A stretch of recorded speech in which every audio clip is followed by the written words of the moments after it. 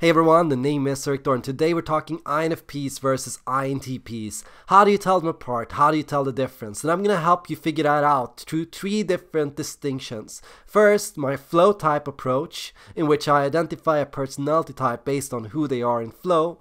Second, my archetype approach, in which I separate the different archetypes and mythical representations of these personality types in our society and in our culture. Third, by looking at their cognitive functions, their thought processes, and in reality their motivation, what they are most intrinsically motivated by. So INFPs and INTPs, they do place themselves on a similar position. They are neighboring personality types who share a lot of similar cognitive functions and processes. They're both introverted intuitive types. They're both intuitive perceiving types. They both take the stance of the philosopher who approaches life theoretically rather than practically. They both take the approach of the rebel, the one that asks the questions and has the alternate perspective and view of the regular normal society. But beyond that, the differences are many, and because of this I feel this decision between these two types should be relatively simple. I see a lot of people questioning their personality types, but in the end I see very few that actually wonder whether they are INFP or INTP on a more true or deep and archetypal level. I say that INFPs come from a position of different archetypes and myths than the INTP personality type. And if the INTP comes from the position of the scientist associated with rational progress, logic, and carefully thought out reasoning, the INFP comes from the position of the utopian idealist or the innocent associated with naive and harmonious values, inner feelings that cannot be explained, that cannot be rationalized, that cannot be questioned, that just are there as representations of what you believe and what you feel is true to you as an INFP. In myths and culture and in society, INFPs are associated with purity, while INTPs are associated with cleverness. And in this we see INFPs as people who are just naturally talented at what they do, people who in their music are just raw and authentic. They base themselves in what they do and their actions and their decisions on raw authenticity. They put themselves out there through their music and through their actions. Every action they take, every word they choose, every lifestyle or every career they pursue is a reflection of their desire to remain true to themselves and to remain pure. And in this, INFPs tend to represent those that refuse to go along and to compromise with society, while the INTP is comfortable compromising their values at certain points because it is the logical course of action. The INFP struggles to do anything that goes against their base feelings and their base instinct. They have a strong ethical compass, a strong feeling of what they like and what they want, and it's hard for them to give this up. So what we see is INFPs struggle to make themselves valuable for society. From their own point of view, they are already valuable. They already know what is valuable. They already know what they want, but they have no idea how to make themselves valuable to the system and to the society. How can I turn in profit doing what I do? How can I make money doing what I do? The INTP comes from a position of a scientist, and that means they can too share that struggle of holding a logical point of view or having devised a system or an invention or developed something, a skill or a tool set or an ability that at the moment, as of right now, has no value. But the INTP is relatively good at selling itself, selling its ability, arguing the pros and cons of what they do, explaining through thinking and perceiving what the worth is of what they do and what the price is. INFPs struggle to set a price tag on what they do. Their whole work, their whole worth, their whole career, their whole actions and activities and interests and hobbies are beyond matters of quantifiable value. You cannot count your way to INFP. You cannot measure with a ruler how high or how tall it holds. You cannot explain or sell or simply define it into some easy pros and cons. Everything with the INFP is a matter of personal taste and personal values and preference. Do you like it or not? Do you value it or not? Is this right or is it not? INFPs struggle to explain their values and tend to express or experience having to explain themselves as being questioned. When other people ask them why they like something, they feel questioned, put on the spot. What are you asking me to do? Are you criticizing me? Are you questioning me? INFPs struggle to describe and define in practical and logical terms why they do something or why they like something or why they think something is good. When people question their base morality that they have developed and reflected on and meditated upon for years and years, they also make the INFP feel put on the spot. They make them feel questioned or invalidated. I've meditated on this, I've felt this, I've seen it, I've thought about it, and I just strongly feel this way. I just strongly feel this is important. So where do INFPs and INTPs differ? One thing to look at is on the basis, on the merits of character. While INTPs tend to demonstrate their worth in society based on their skill sets and their abilities and their competitive instinct, INFPs tend to base themselves on ethics, on having character in itself. So INFPs, they focus on their personal expression, who they are. This is who I am. This is what I do. This is what why you should like me, because I am who I am, because I am authentic, because I am true to myself.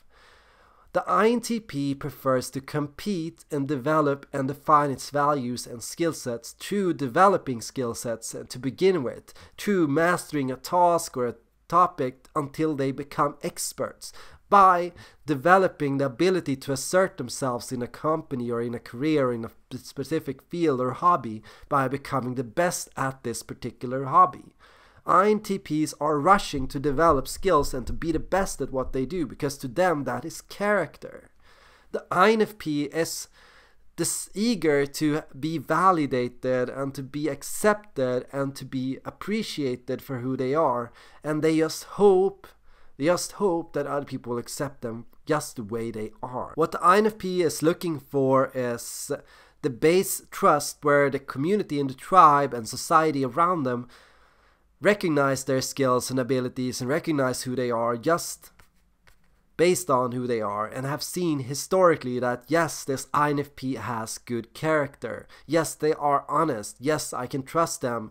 Yes, I've seen that they are good at this. Yes, I've seen that they have something unique that nobody else has. So the INFP is looking for, and they're constantly wondering about, what is it that is unique about me? What is it I can do that nobody else can? You know, there's an eagerness in the INFP to feel that they have something that others lack, that they have some kind of inner artist, some kind of inner value, some kind of purpose or identity that allows them to take presence and to take and assert themselves in society confidently. For some INFPs, it can be a race to develop confidence because no person has seen what you can do. No person has noticed how much you truly excel in what you do. No person has truly picked you up and come to appreciate you or validate you for what you wish to be validated for. Now, often the IXXP personality types like INFPs and INTPs tend to come from the position that they are invalidated by other people. You know, the INFP feels they are invalidated because other people simply don't like them. They feel other people simply don't like me. Other people just think I'm weird. Other people just think I'm stupid. Other people just don't like me. The INTP, comes from the position that people just don't know how good I am. People don't recognize my talents and how skilled I am. People don't trust my knowledge and my expertise. They question my knowledge. They don't trust me when I say something is right and something is wrong. They don't listen to or understand how correct I am and how skilled I am at what I do. So INTPs come from the position that their skill set has been rejected by the tribe. INFPs from the position that their person, their identity has been rejected by the tribe.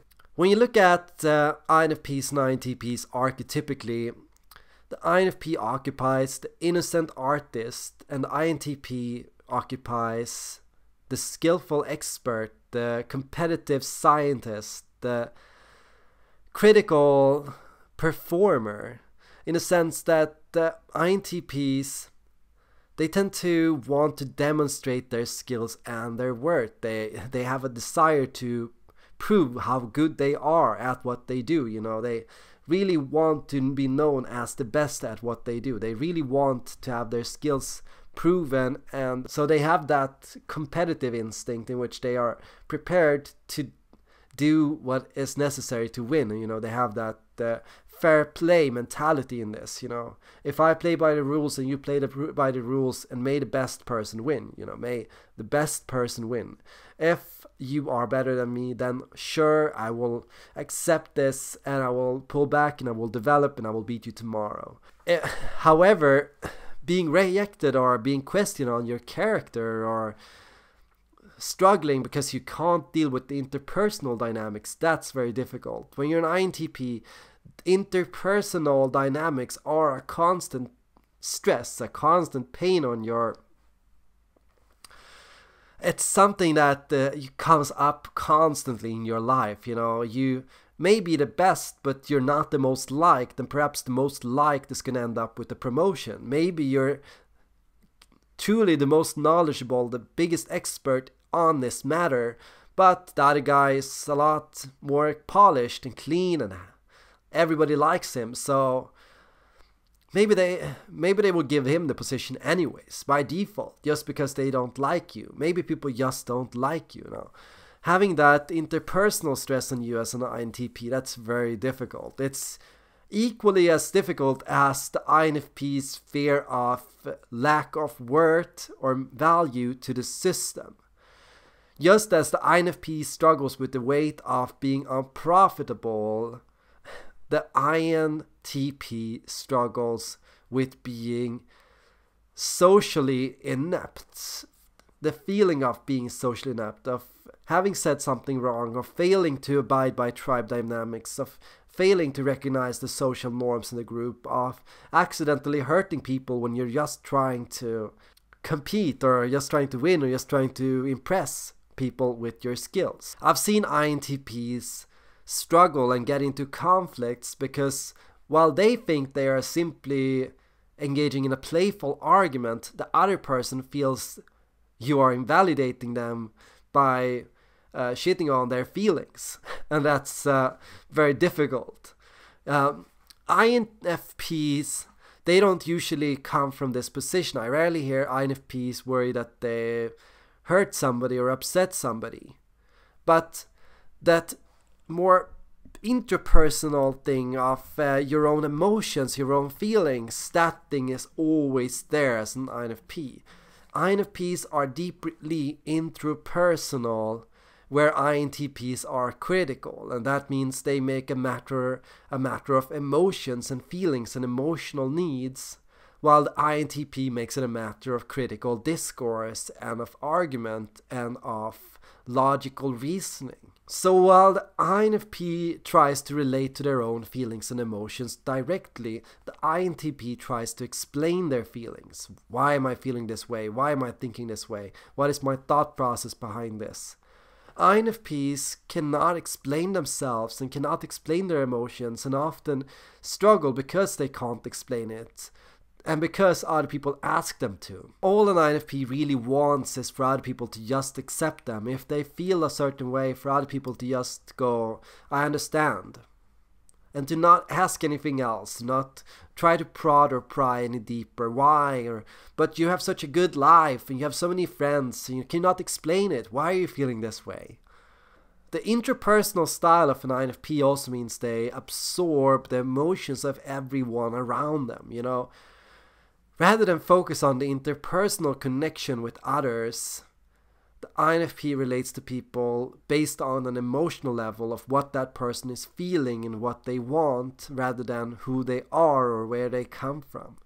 The INTP is a lot more comfortable befriending other people.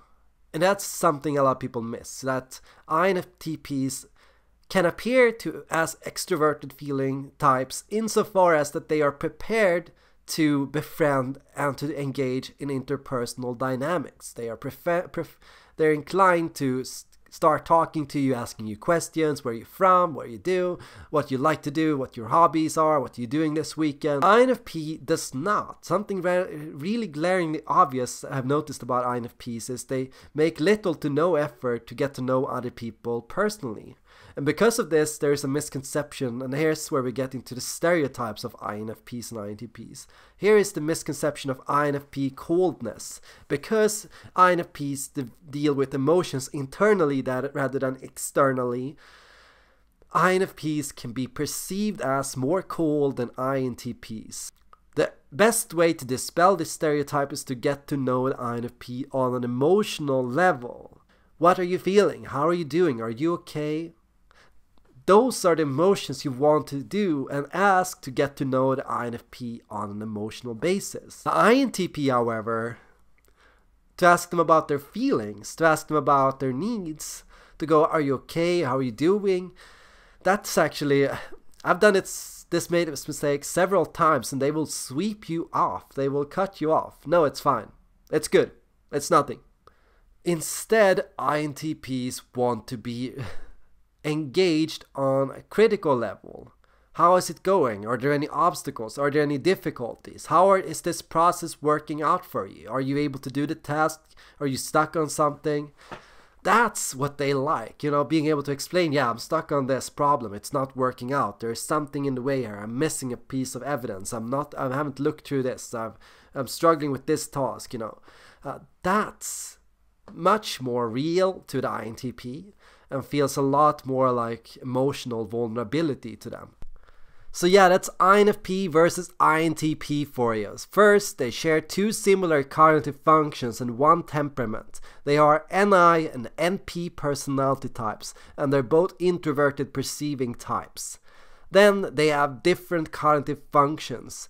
The INTP has introverted thinking and thinking perceiving. The INFP has introverted feeling and feeling perceiving. That means the INFP is the idealist, the utopian, the innocent, the character, the artist, the self-expressionate, honest reporter. The INTP is the hacker, the critic, the expert, the player, the gamer, the competitive type.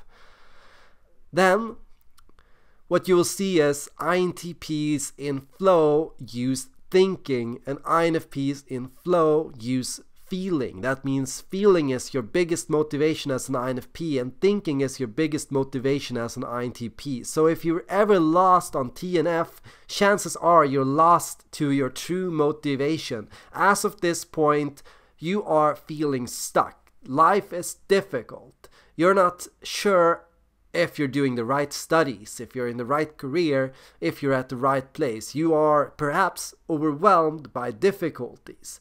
You are perhaps confused about what you want, where to go next, what to do with my life, who am I, what am I supposed to do? So, what can you do to figure out if you're an INFP or an INTP? Beyond listening to this video, perhaps go out and make some decisions. Go out and practice making decisions. Make decisions for yourself. Evaluate your decisions. Did I like this or did I not like it? Was this good for me? Was this not good for me?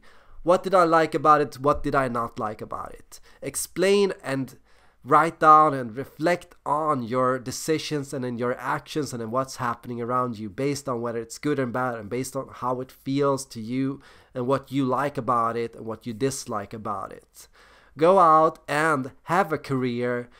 Go out and study. Go out and pressure yourself based on your goals. Put yourself in a position where it's glaringly obvious what you want and where you cannot hide from your passions any longer. Be real with yourself. Figure out if you're a feeling or thinking personality type. Figure out if you're an INFP or an INTP.